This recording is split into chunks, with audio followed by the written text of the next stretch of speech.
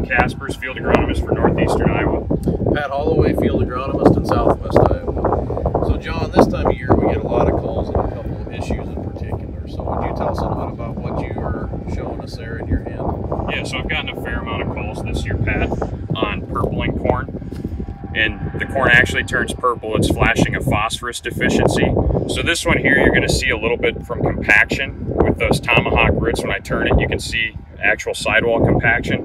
But there are other factors that can drive this. The cooler weather shutting down mineralization, the genetics can have an effect on it, as well as just being cold and not really racking up the GDUs.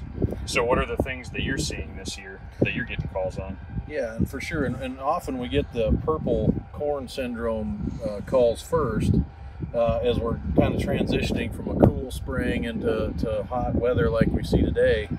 And those sugars that accumulate, that purpling we see, is often then precedes us, and when we go in this rapid growth stage after about V5, V6, that plant is growing like crazy.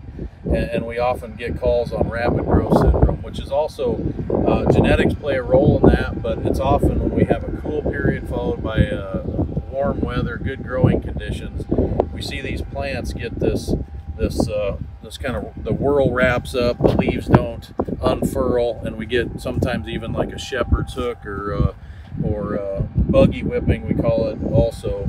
And basically the fields will look kind of ugly during this stage.